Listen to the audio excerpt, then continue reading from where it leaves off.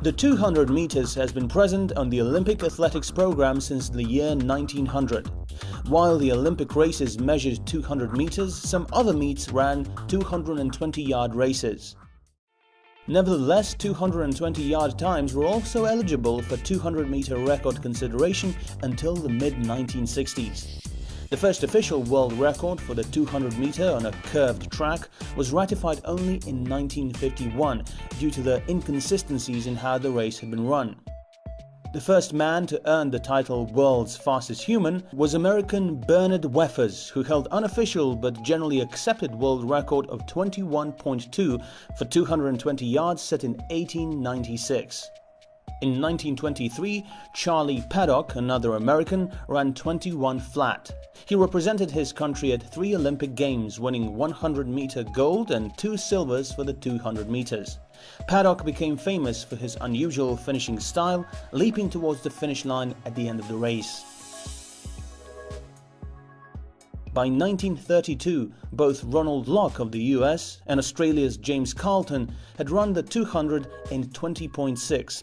Those times weren't beaten until 1960, although the performances are not considered the official IAAF records today. The first 200-meter world record officially recognized by the IAAF belongs to the American Andy Stanfield, who ran a 220-yard race in 20.6 in 1951. Stanfield matched that time in a 200-meter event the following year. 4 other runners equaled Stanfield's time over the next 8 years, and then Peter Radford of Great Britain finished in 20.5 seconds in a 220-yard race in 1960.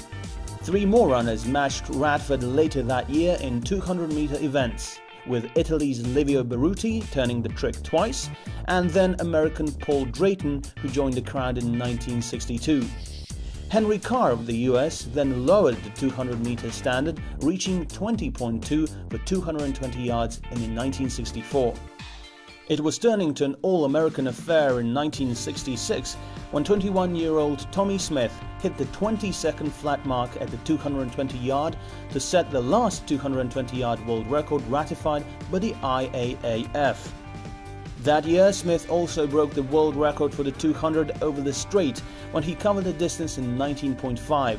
This was the first sub-20 seconds 200 meters, straight or turn, with a legal wind. Smith clocked 9.3 in the second 100 of the race. Only 44 years later, Tyson Gay of the USA managed to run faster.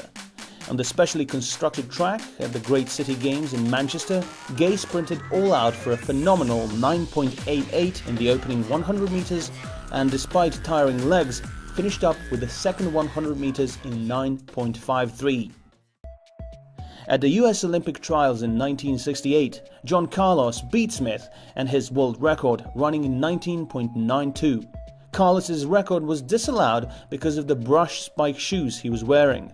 The IAAF banned the brush spikes before the Summer Olympics 1968 with the excuse that the spikes would damage the tracks. At the 1968 Summer Olympics in Mexico, Smith nursed an injured hamstring into the 200-meter final. In the race, teammate John Carlos powered out to the lead, covering the first 100-meter in 10.3, while Smith got a slow start and was a meter behind with 10.4. Coming off the turn, Smith charged past Carlos and sped to victory. Knowing he had passed his training partner and closest foe, his victory was so clear he raised his arms to celebrate 10 meters before the finish line.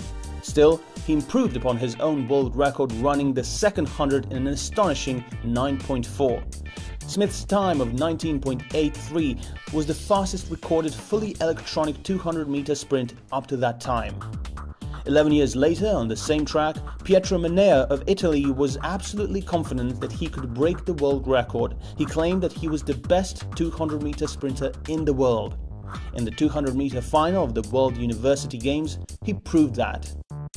Manea won in a time of 19.72, running the second 100-meter in just 9.38. The validity of this mark drew criticism over the years due to the fact that it had been recorded at high altitude, but it just emphasized that he was indeed the fastest man in the world over 200 meter. Menea clocked a time of 19.96 at his hometown of Barletta in 1980, which was the fastest time ever recorded at low altitude. Menea's mark stood for 17 years, making it the longest surviving 200 meter world record. The time still stands as the European record. In 1983 at the National Championships, Carl Lewis might easily have broken it. He won the title in 19.75 with the splits very similar to that of Menea, 10.35 and 9.40, but he eased up 15 meters from the tape with an easy victory. If he had run hard through the tape, his time might have been close to 19.65. At the Olympic Games in Barcelona, Mike Marsh ran 19.73 in the semi-finals with such ease that he led up 10 meters before the finish. No doubt, if he continued all the way, he would have broken the record. Marsh tried too hard in the finals and ran 20.01. He won a gold medal and looked disappointed. Menea's reign ended in 1996 when American Michael Johnson shattered the mark at the US Olympic Trials, where he finished in 19.66 seconds with 10.25 for the first 100 meter and 9.39 for the home stretch. With that performance, he qualified to run at the 1996 Summer Olympics in Atlanta, where he planned to complete an unprecedented 200-400 double. The 400 was a formality. He had coasted through 3 rounds before racing to an Olympic record of 43.49 to win the final by 9/10 of a second. He had his first gold, but the 200-meter final was the race he'd been gunning for all along. When the gun went off, Johnson stumbled out of the blocks a bit but quickly recovered and ran the curve brilliantly, coming through the first 100 in 10.12. He ran the straightaway in 9.2, finishing the race in a world record time of 19.32, breaking by more than 3/10 of a second the previous record he had set in the US Olympic trials, the largest improvement ever on a 200-meter world record. With that achievement, Johnson went into uncharted territory, and experts thought his record would stand forever. It was the absolute best result in all of athletics, worth 1,329 points according to the IAAF scoring tables. For example, the 100-meter equivalent of that is 9.65, and in 1996, the 100-meter world record stood at 9.84. But even the greatest records are meant to be broken, and Johnson's record fell 12 years later at the 2008 Olympics in Beijing. Usain Bolt sprinted hard all the way, even dipping his chest to the finishing line. He became the first sprinter to run sub-10 seconds for the first 100 in a 200-meter race. With the split times of 9.98 and 9.32, he improved Johnson's record by 0.02 of a second. The following year, Bolt once again produced world record-breaking time in the 200-meter final at the World Championships in Berlin.